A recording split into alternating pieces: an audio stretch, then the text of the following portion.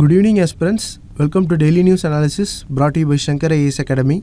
Today's date is 2nd January 2024. Displayed here are the list of topics we are going to see today. Now without wasting any time, let us get into the discussion. Look at this news article. President of India has recently issued an order for inclusion of Hattee community under scheduled tribes list.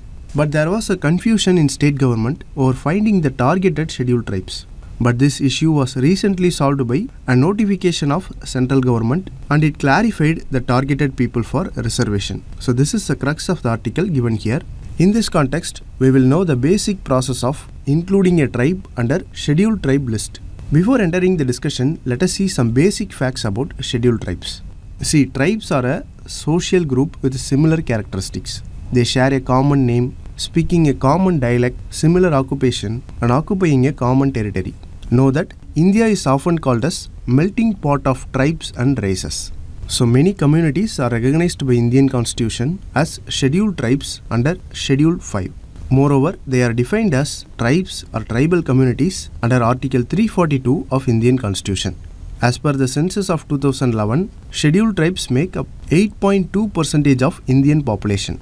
The Bill community is the largest tribal group in India. So this is about the basics of scheduled tribes in India. Now let us see the process of including tribes in scheduled tribe list.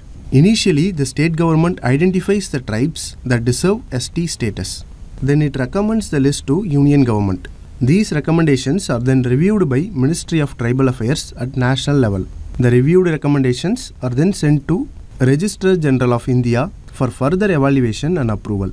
After this, the National Commission for Scheduled Tribes verifies the recommendations to ensure their validity. The NCST may also conduct consultations with various stakeholders, including the tribal community, government agencies, and experts. Once approved by National Commission for Scheduled Tribes, the list is submitted to President and his decision is final. President may issue a notification for the inclusion of tribes by the powers vested under Article 341 and 342. So this is the overall process for including a tribe under scheduled tribe list. Now we shall look into the benefits of inclusion under scheduled tribe list. Firstly, reservation in education. ST individuals have reserved seats in educational institutions, ensuring better access to quality education. So this is ensured under Article 15 of Constitution. Next is reservation in employment. ST communities are provided with reserved positions in government jobs and services, including promotions. This is ensured under Article 16. Then there are various safeguards for ST population under Article 244 along with 5th and 6th schedule of Constitution. So these provisions safeguard the rights and promote the socio-economic development of ST communities. Next is political representation. Article 243 ensures the reserved seats for scheduled tribes in panchayats, promoting their participation in local governance. Then Article 330 reserves seats in Lok Sabha for scheduled tribes, allowing their representation in national parliament. So these are important benefits once included under scheduled tribe list. So in this discussion, we have seen basics about scheduled tribes, the process of including a tribe under scheduled tribe list, and what are the benefits after included under scheduled tribe list. So this is all about the discussion. Now let us move to the next topic. Look at this news article. Recently, a powerful earthquake of magnitude 7.6 struck Japan. As this earthquake has triggered tsunami waves, people were asked to go to higher grounds. So this is the crux of the article. In our analysis, let us see about tsunami from prelims perspective. The word tsunami is a Japanese word which means harbor waves. See, it looks like a wall of water and can attack the shoreline, creating havoc and destruction on large scale. Know that it is a series of enormous waves created by various underwater disturbances. Now let us see the causes of tsunami. Firstly, an important cause of tsunami is earthquake. Most tsunamis are caused by earthquakes on a converging tectonic plate boundary. According to the data, over 80% of tsunamis were generated by earthquakes. Moreover, seismological studies found that an earthquake of greater than 7.0 Richter scale can produce a major tsunami. You should also know that not all the earthquakes cause tsunamis. There are 4 necessary conditions for an earthquake to cause a tsunami. Let us see the 4 conditions. Firstly, the earthquake must occur beneath the ocean or it should force the material to slide into the ocean. Secondly, it should be strong with at least a magnitude of 6.5 on Richter scale. Thirdly, it must rupture the Earth's surface and it must occur at a shallow depth, that is less than 70 km below the surface of Earth. That is, the focus of the earthquake should be 70 km below the surface. Finally, it must cause vertical movement of sea floor. So these are the 4 conditions by which an earthquake can lead to a tsunami. Secondly, landslides can also trigger tsunami. See, when a landslide occurs along the coast, it will force large amount of water into the sea. In this process, it will disturb the ocean and create a tsunami. Moreover, underwater landslides can also result in tsunamis. Thirdly, volcanic eruption can cause tsunami. See, the eruptions will create impulsive disturbances and displace large volume of water. In this process, it will generate extremely destructive tsunami waves in immediate source area. For example, in 1883 in Indonesia, the Krakatoa volcano erupted and created huge tsunami waves. Fourthly, there are some other causes like the falling of extraterrestrial objects like asteroids, meteors can also create tsunami. Sometimes underwater nuclear explosions can create tsunami waves. For example, the nuclear testing by USA in 1940 to 1950s in Marshall Island created tsunami waves. So these are the important causes of tsunami. So this is all about the discussion. Now let us move to the next topic. Look at this news article. ISRO has launched X-ray polarimeter satellite XPOSat successfully into space. The satellite was carried by PSLV C-58 launch vehicle. The aim of the satellite is to study astronomical objects like black holes, neutron stars, etc. So India is the second country to study these objects with the help of satellite after USA. So this is the crux of the news article given here. In our analysis, let us understand about X-ray polarimeter satellite. We all know that light waves, like all waves, are transverse in nature. Technically, it means light waves oscillate perpendicular to the direction of their propagation. So basically, light waves are transverse waves. Now what is polarization? See, polarization is a fundamental property of light waves. It means the orientation of light waves to the direction of motion of the wave. Know that in unpolarized light, the electric field oscillates in random directions. But in a polarized light, the electric field oscillates in specific direction. So this property of light provides valuable information about the source of light and its interaction with the matter. Look at this image to understand it better. So this is the unpolarized light and this is the polarizing filter. After passing through the polarizing filter, the light becomes polarized. So with this basic understanding of polarization, now let us see what is polarimetry. See, polarimetry means study of polarization state of light or any other electromagnetic waves. If we study polarization of X-rays, it means X-ray polarimetry. So this X-ray polarimetry is mainly used in astrophysics and astronomy. It is used to study various celestial objects. So analyzing the polarization provides insights into the nature, composition and magnetic field of various astronomical objects like neutron stars and black holes. So this is the basics of X-ray polarimetry. Now let us see X-ray polarimeter satellite which is launched by India. This X-ray polarimeter satellite, that is shortly called as XPOSat, is India's first dedicated mission to analyze the polarization of X-rays. These polarized X-rays are emitted from distant celestial objects and the mission is a collaboration between ISRO and Raman Research Institute in Bengaluru. Now what is the significance of launching this satellite? See, XPOSat is placed in low Earth orbit. It will be placed in a 650 km orbit by using PSLV launch vehicle. The satellite will carry 2 scientific payloads. They are X-ray polarimeter and X-ray spectroscopy and timing. So this is all about the XPOSat satellite. Now let us move to the next topic. Take a look at this editorial article. It talks about India-Korea defense cooperation. This is suddenly in news because Chief of Army Staff of India has recently visited South Korea. So his visit has strengthened the bilateral ties between two countries. So in this news article discussion, let us understand the basics about bilateral relationship between India and South Korea using our usual mains answer writing approach. Now look at this question. Assess the strength, opportunities and obstacles within the bilateral relationship between India and South Korea. This question can be asked in GS paper 2 under the syllabus bilateral agreements involving India or affecting India's interest. Now let us see how to approach this question. See, the key word here is assess. So we are expected to consider or make an informed judgment about the value, strength or weakness of the topic. Here the question asks us to assess the strength, opportunities and obstacles within the bilateral relationship between India and South Korea. Now let us start with the introduction. See, India and South Korea share a very close bilateral relationship since 1950s. The economic and strategic relationship between the two countries got accelerated after the implementation of India's Act East policy and South Korea's New Southern policy. As of 2021, India is 16th biggest source of imports and 7th biggest export market for Korea. So this close ties between the two countries has created various opportunities and it also has own challenges. So in this way we can write the introduction. Now let us move to the body of the answer. You can split the main body of the answer into 3 parts. First we are going to write about the strength within the bilateral relationship, and then about the areas of opportunities, and finally about the challenges between the two countries. Now first let us look at the strength between India and South Korea. Firstly, both countries are democratic governments. India is 3rd largest economy and South Korea is the 4th largest economy in Asia. They share a strong bond of friendship based on commitment to the values of democracy.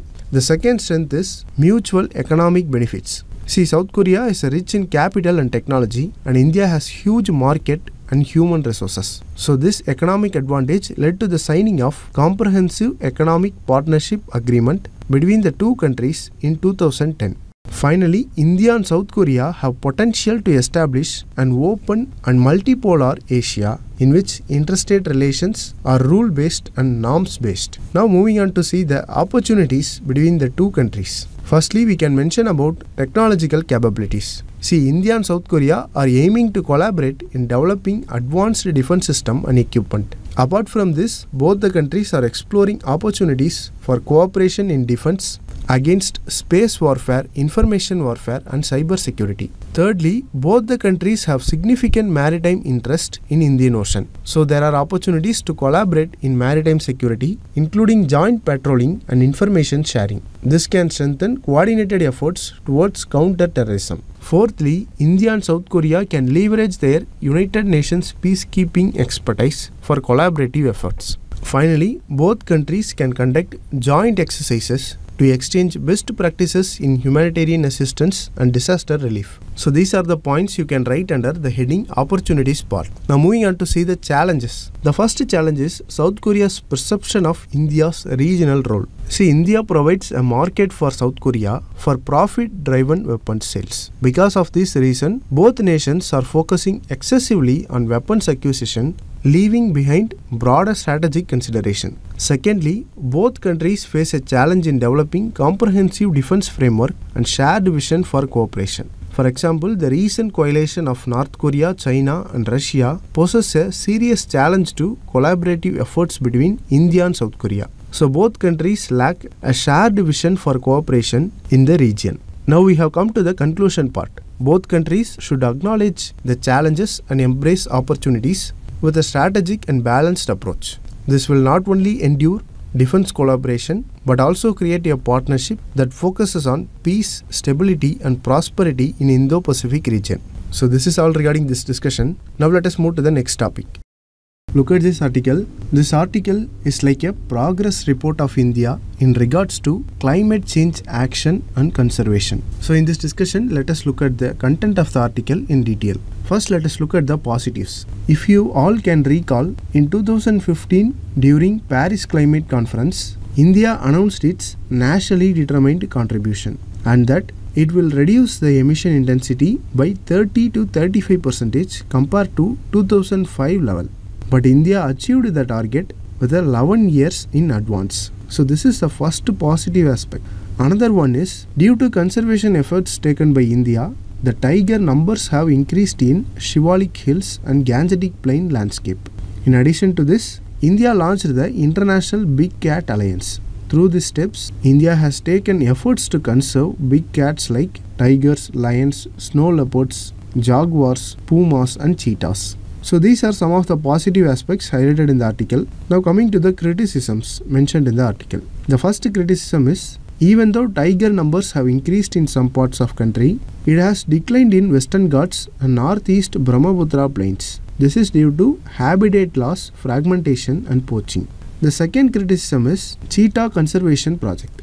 This is because 6 of the 20 adult cheetahs imported from Namibia and South Africa have died. The next criticism is towards amendments made to Forest Conservation Act. According to recent changes, the Forest Conservation Act will only apply to the areas that are recorded as forest in government records. So according to this article, the strict definition of forest will lead to deforestation of forests which are not covered under government records. Also, the recent amendment to Forest Conservation Act allows the forest land within 100 kilometers of India's border can be used for security or strategic purposes. So this will lead to massive deforestation in border areas like Himachal Pradesh, Nagaland, Sikkim, Tripura, etc. So this in turn will negatively impact the forest dwelling communities living there. The last criticism is regarding the changes made to Biological Diversity Act. The main aim of recent change is to encourage growing medicinal plants instead of taking them from wild. But there is also a concern that recent changes will lead to traditional medicine practitioners not sharing the benefits with forest dwelling communities. Let me help you to understand this with an example. Imagine a remote village in India where generations of indigenous people have cultivated and used a particular medicinal plant. This traditional knowledge has been passed down through oral traditions and practical experience. The recent amendment to Biodiversity Act aims to reduce the overexploitation of wild medicinal plants and encourages their cultivation in mainland. In this scenario, a pharmaceutical company which is aware of medical properties of plant starts cultivating it on large scale for commercial purposes. So they develop the plant and get the patent for the medicines extracted from the plant. Unfortunately, the profits or benefits which the companies get from using these traditional medicinal plants will not be shared with the indigenous communities. So this is a major drawback of recent amendment to Biodiversity Act. So these are the important criticisms mentioned in the article. With this, let us conclude this discussion and we shall move to the next topic. Look at this news article. Nearly 196 cases of COVID-19 subvariant JN1 have been detected in the country. Highest cases have been reported in Kerala with 83 cases and followed by Goa. So the union government has asked the state governments to have a surveillance on the number of cases. This is the article given here. So in this discussion, we are going to see about the major COVID-19 vaccines in India. See, vaccines are categorized on the basis of development process adopted by scientists. There are mRNA vaccines, viral vector vaccines, inactivated vaccines, spike protein vaccines.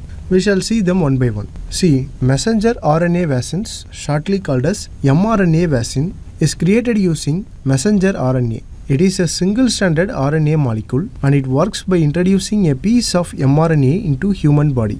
Using this mRNA, the cells in our body can produce the viral protein. Subsequently, our immune system recognizes the protein and produces antibodies to attack them. So these antibodies will in turn help protect the body when original infection happens. So this is how mRNA work. Secondly, viral vector vaccines.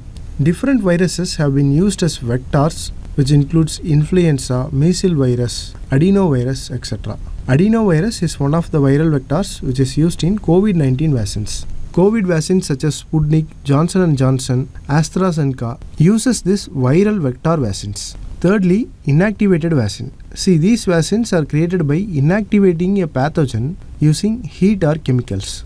This process destroys the pathogen's ability to replicate, but the process keeps the virus or bacteria intact. So the immune system of body can still recognize the bacteria and develop antibodies. The examples for these kind of vaccines are Covaxin, which uses inactivated virus. Finally, spike protein vaccines. As you all know, the members of coronavirus family have sharp bumps from the surface to their outer envelopes. Those bumps are called spike proteins. These spike proteins will allow the virus to enter the cells of the body, where they replicate and cause disease. So using this spike protein vaccine, the spike proteins are alone injected into the body and the body is expected to develop an immune response against this injected spike protein. So this is how these vaccines works. The example for spike protein vaccine is Corbevax. So these are the important vaccines regarding COVID-19.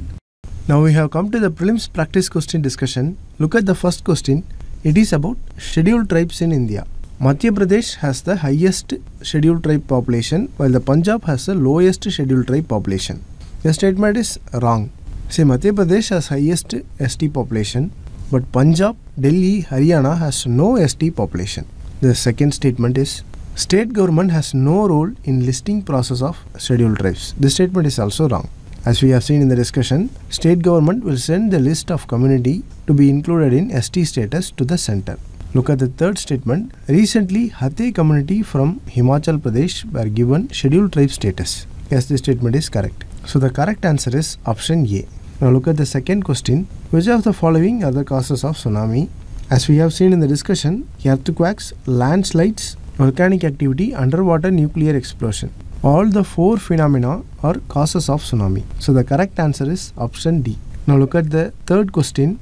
With reference to visible light communication technology, which of the following statements are correct? VLC uses electromagnetic spectrum wavelength 375 to 780 nanometer. The statement is correct. VLC is known as long-range optical wireless communication. This statement is incorrect because VLC is known as short-range optical wireless communication. VLC can transmit large amount of data faster than Bluetooth. Yes, this statement is correct. VLC has no electromagnetic interference. This statement is also correct. So the correct answer is option C. Here only the second statement is wrong. All other statements are correct. Now moving on to the fourth question. Consider the following statements with reference to inactivated vaccines. It tends to provide longer protection than live vaccines. It does not require booster shots. Covishield is an example for inactivated vaccine. So how many of the statements are correct? See, the statement 1 and 2 are wrong. Live vaccines contain weakened versions of living virus or bacteria. Compared to live vaccine, inactivated vaccine provide shorter protection and they require booster shots to create long-term immunity. So obviously the first and second statement are wrong. If you look at the third statement, Covishield is a viral vector vaccine. It is not an inactivated vaccine. So the third statement is also wrong. So the correct answer is option D. Now we have come to the fifth question. It is a previous year question. How does National Biodiversity Authority help in protecting Indian agriculture? The statement 1 is correct. NBA checks the biopiracy and protects the indigenous and traditional genetic resources. Look at the second statement. NBA directly monitors and supervises the scientific research on genetic modification of crop plants. This statement is incorrect because this is not a function of NBA. Look at the third statement. Application of intellectual property rights related to genetic or biological resources cannot be made without the approval of NBA. Yes, this statement is correct. So the correct answer is option C. With this, we have come to the end of the discussion. If you like the video, please share it with your friends and don't forget to subscribe to Shankar IAS YouTube channel. Thank you.